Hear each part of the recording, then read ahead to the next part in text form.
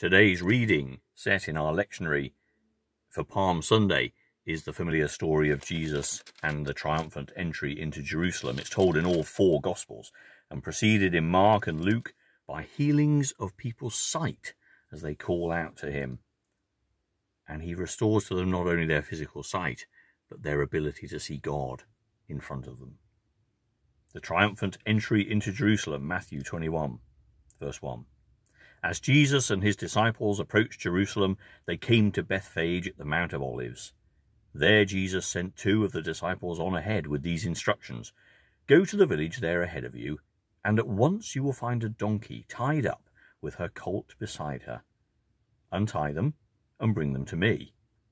And if anyone says anything, tell him the Master needs them, and then he will let them go at once.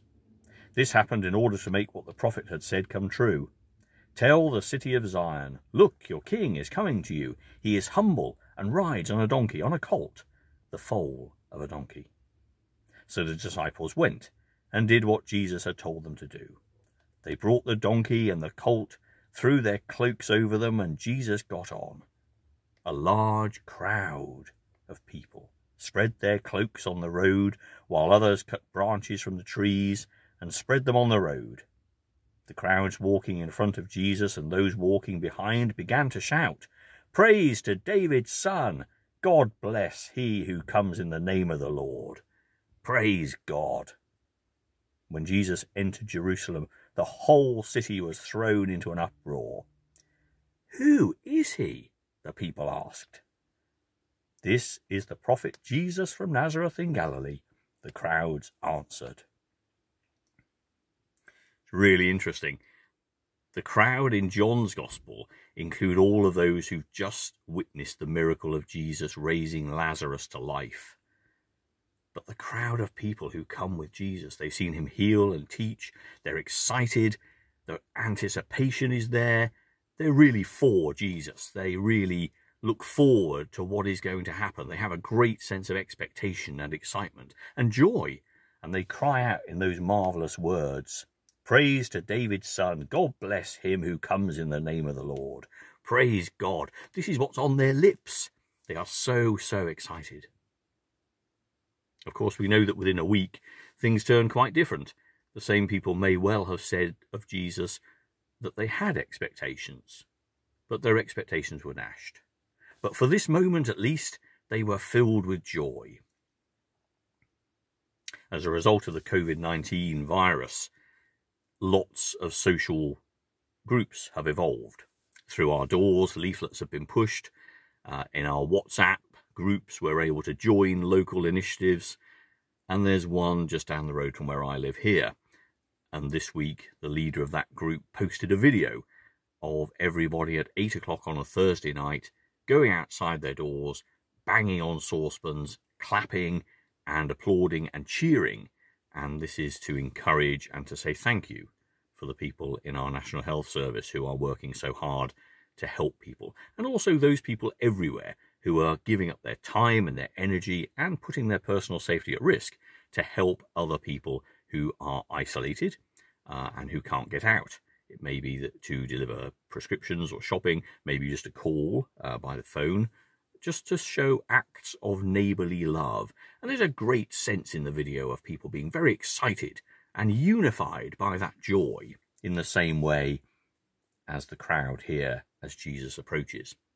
But I was talking to a customer this week and she was saying that she wondered if that kind of neighbourliness, if that kind of sense of a greater community would just diminish when things, as we hope and know they will, get back to a state not of normality, because I think a new normality will need to be formed, but back to a non-virus state. She wondered if that would just be a passing phase. She thought that that was just the way people were. And that would certainly chime with our reading today. People were excited at what Jesus could achieve, but because of what they thought he was going to do.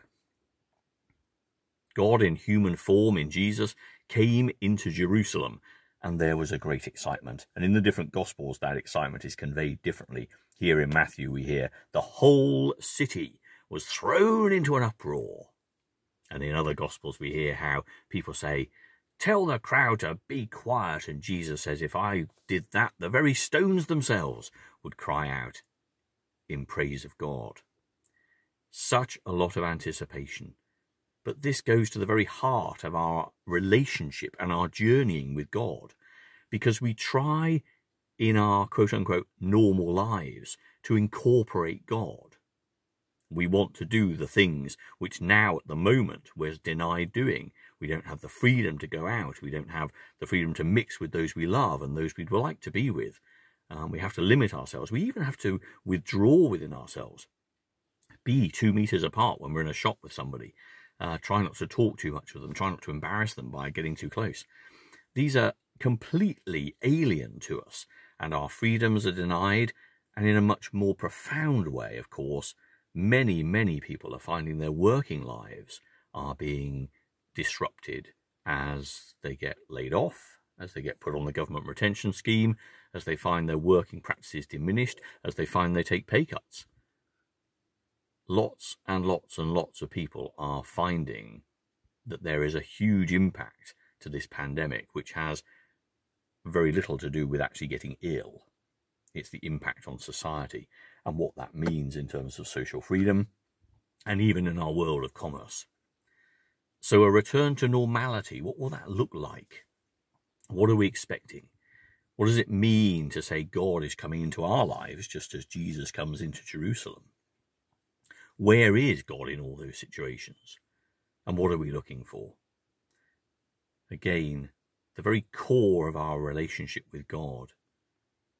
Because God does come to us exactly like Jesus does, unassuming, not with great shouts based on his own initiatives, not in a flashy, showy way, but calmly and profoundly. Now, what we do with that experience is, of course, our decision. The crowd were excited. They enjoyed being part of a crowd who were excited. There's that crowd mentality, and we all enjoy that when we go to concerts or sporting events or whatever it might be that we enjoy doing with other people. There is always that anticipation and that great cohesive sense of uniformity and excitement when something is about to kick off that we're going to enjoy, whatever that may be. But what is it we're expecting of God in our lives? What is it that we are thinking is going to happen? Because that way lies disappointment. That way lies frustration. That way lies looking at the relationship with God from the wrong way round. Can we control the God who made all things? Can we determine and set boundaries on the impact that that God will have on our lives? Can we in our own lives simply say, well, what we'd like to do today is this, followed by this, and I'll make time for God in that space there? Is that what the relationship with God is all about? Reading through the history of the church, right from the beginnings here when God became a human being in Jesus and walked amongst people like us, always you will find people's lives are changed by God, not because they make time for God, not because they get God in their space, but because they allow themselves to experience God as God really is, rather than what they want.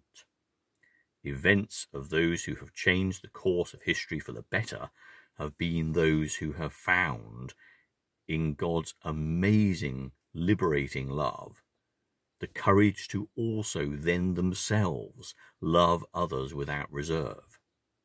It's marvellous that people are rising to the challenge and meeting the needs of those that are isolated in our community as a result of COVID-19. It's marvellous, of course it is. Acts of kindness and love are wonderful, and that's what binds society together. And I think people are getting a sense of something bigger than themselves because of that. It's a positive from this enormous negative. But that's a transient thing. That's not life-changing. It could be for some people. It could be that they discover that in giving and in being aware of their neighbours, that's a feeling that carries on.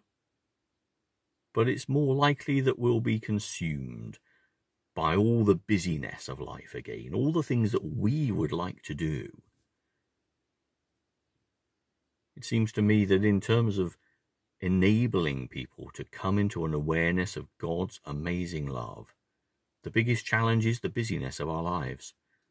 The fact that we're always rushing from one thing to another, never stopping to enjoy the creation that is around us, all the world and its diversity, and the wonderful glory of engaging with another human being, but also just to rest in God's great love, to really understand that every waking moment is a gift entrusted to us. Every breath we take is a gift entrusted to us.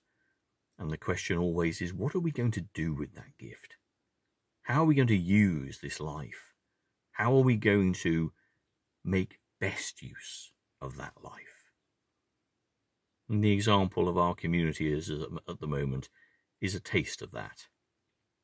It is to love and to serve one another, but not because of a transient moment, even as huge as the current pandemic is, but instead to understand that to give is the natural response of those who have received so much. It is the inevitable consequence of people who have found in their hearts the amazing joy that God loves them, that God accepts them, that God sets them free from all the pain and guilt and suffering of the past, all their preconceptions and all that people have put on them. This isn't something that we would cry, "Praise to David's son, God bless him who comes in the name of the Lord, praise God." That's all external and showy. When God comes to us, it is in a personal way, for us directly, into our hearts, and makes a huge, huge difference. Our journeying in this life is to discover God for ourselves,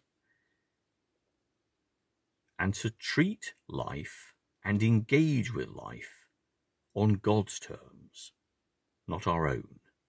To have our diaries and our agendas filled with the things that God would have us do because they are good and wholesome, loving and kind, not the things that we feel we'd like to do or we would find satisfaction from doing for ourselves. The whole of our nature is to turn inwards the celebration that the crowd turned outwards. They're looking to a big experience outside of themselves, something to be part of. In terms of relationship with God, it's all what happens inside us. It's not something that dissipates when the crowd becomes quiet. It's something that grows and gets bigger and is more vibrant.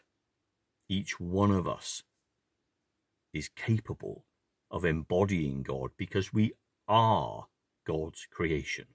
We were made by God, and there is a God-shaped hole in all of us waiting to be filled, so that we can be community to others and praiseful of God throughout all our lives, not just in times of extreme suffering and need as there is at the moment. Amen.